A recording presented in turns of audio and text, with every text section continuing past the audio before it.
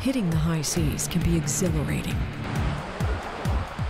After all, harnessing the power of the wind helped drive an age of exploration. And it can still lead to adventure. Now, imagine traveling through the solar system and beyond in much the same way. Interstellar travel, propelled by light, not wind, in the vacuum of space. Far-fetched? Perhaps. But solar sailing, as it's called, is a relatively new technology with a very old history and a growing number of achievements. We're not there yet, but this vision of very rapid solar sails that leave the solar system, they're out there. They're the far steps of what we're seeing in the near steps of solar sailing, and it's all very exciting.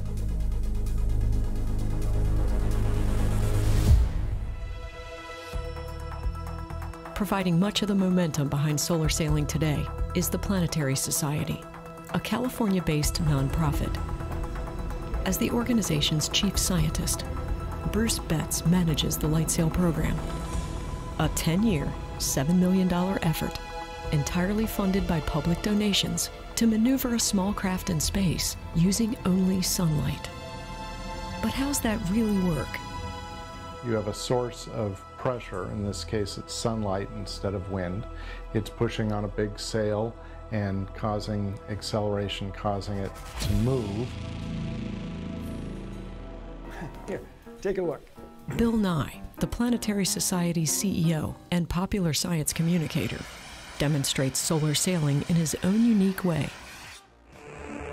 Light is made up of particles we call photons. So imagine this ping pong ball is a photon, a single particle of light. If we have a spacecraft that's low enough mass and big and reflective enough, then photons can give it a little push. Each photon imparts just a tiny bit of momentum, but the sun pumps out billions and billions of them every second. Now imagine this happy cookie sheet is the reflective sail of a spacecraft. Whoa! It gets a push through space! So one of the key things in solar sailing is area of the sail divided by the mass of the spacecraft. And the bigger you make that, the higher your acceleration is going to be. Solar sailing is an idea that originated in the 17th century, when astronomer Johannes Kepler pondered why the tails of comets always streamed away from the sun. And so he contemplated capturing this solar force to sail among the stars. In modern days, the Planetary Society and its founders, including the late Carl Sagan, became solar sailing's most ardent advocates. I was in Carl Sagan's class 40 years ago, and he talked about solar sailing. To put it to the test, they had to engineer a program and a viable spacecraft, now known as LightSail. The miniaturization of technology helped, including the development of CubeSats, small, lightweight vessels that carry increasingly complex instruments. All totaled, the entire aluminum assembly, fully packed, weighs a mere 5 kilograms, or just 11 pounds, and it's about the size of a bread box. Then, of course, there's the sail, made of mylar, like those blankets runners get after finishing a marathon. We use something shiny and thin so that it's low in mass, because you want to keep your mass of your spacecraft low so you have higher acceleration, and shiny because we get twice the momentum transfer when the photon hits, if it actually hits and bounces back.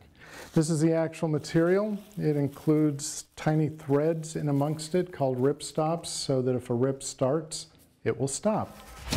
The final design also includes 4 lightweight boom shafts made of an alloy called alloy to support the sails. 32 square meters when unfurled, or about the size of a boxing ring. The Planetary Society, I'm very proud to say, is launching our LightSail spacecraft.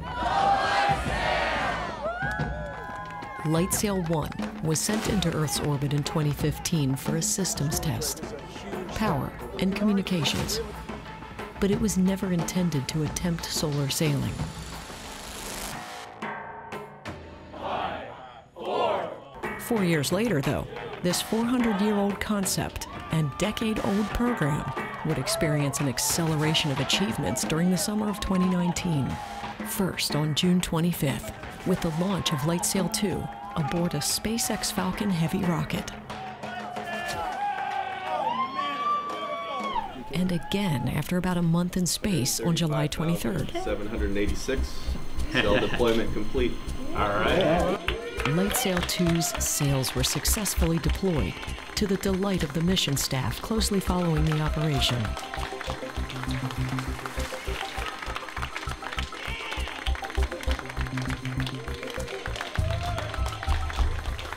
Nicely done, you guys. Congratulations to everyone. That is fantastic. We were able to get a ride to 720 kilometers orbit, which is high enough that solar radiation pressure actually dominates over atmospheric drag. So we could actually try to do controlled solar sailing. A mere 8 days later, Betts, Nye, and the rest of the Planetary Society team made a thrilling announcement on a conference call with news media science writers. In the past 4 days, the spacecraft has raised its apogee, or orbital high point, by about 1.7 kilometers, attributable to solar sailing. Successfully completed its primary goal of demonstrating flight by light for CubeSats. Controlled adjustments to the craft's positioning helped it achieve its ultimate goal. As we were approaching the sun, as we orbited the Earth, we went edge on, so the sunlight would just pass past it in a perfect way. And then as the sail came around and was going away from the sun, we would face it face on, and that would cause the solar sailing pressure to happen, and then edge on and then face on. And it's not a perfect system, so it didn't follow that perfectly, but it followed it well enough that we were able to raise the apogee, the high point of the orbit, by several kilometers. This is an old dream, to sail in space with sunlight. LightSail 2 will remain in Earth's orbit for about a year before it ultimately burns up in Earth's atmosphere. But the end of its flight won't be the end of solar sailing, to be sure.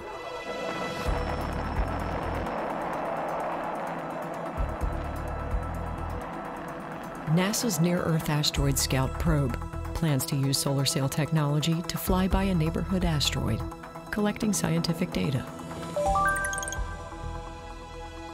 Slated for launch in the next couple of years, the probe hopes to build on LightSail 2's success.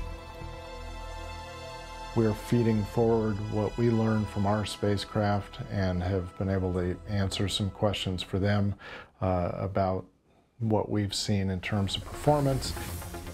These are all steps leading towards practical application of solar sails in space exploration.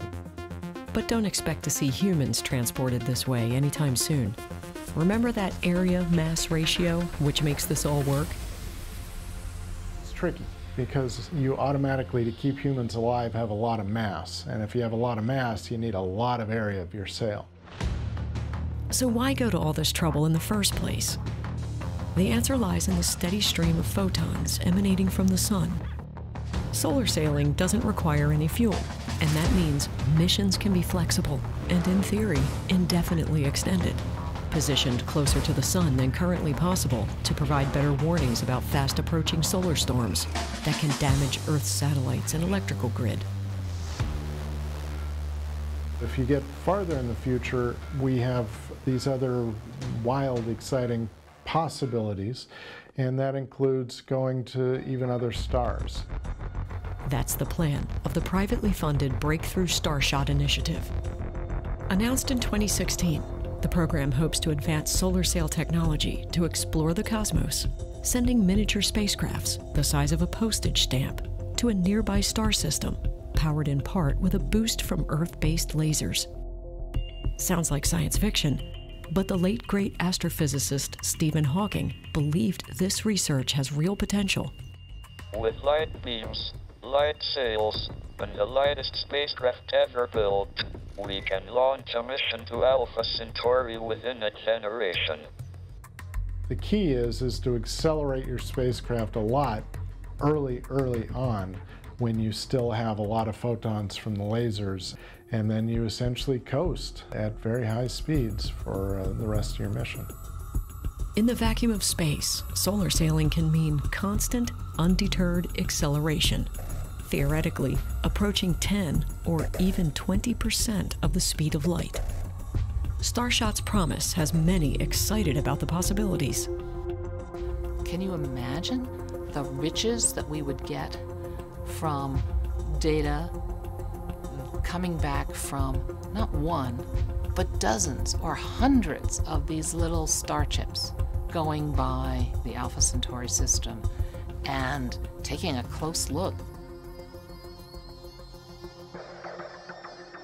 This area here is where the solar sail is actually stored until it's deployed. But back on Earth, looking over the schematics for LightSail 2, Bruce Betts knows, despite all its recent accomplishments, solar sailing has a long way to go, literally and figuratively, before venturing among the stars becomes a reality. I think it's incremental, as most technology developments are. So the next step is just to work on bigger sails, smaller spacecraft, and going farther and demonstrating and learning from those experiences.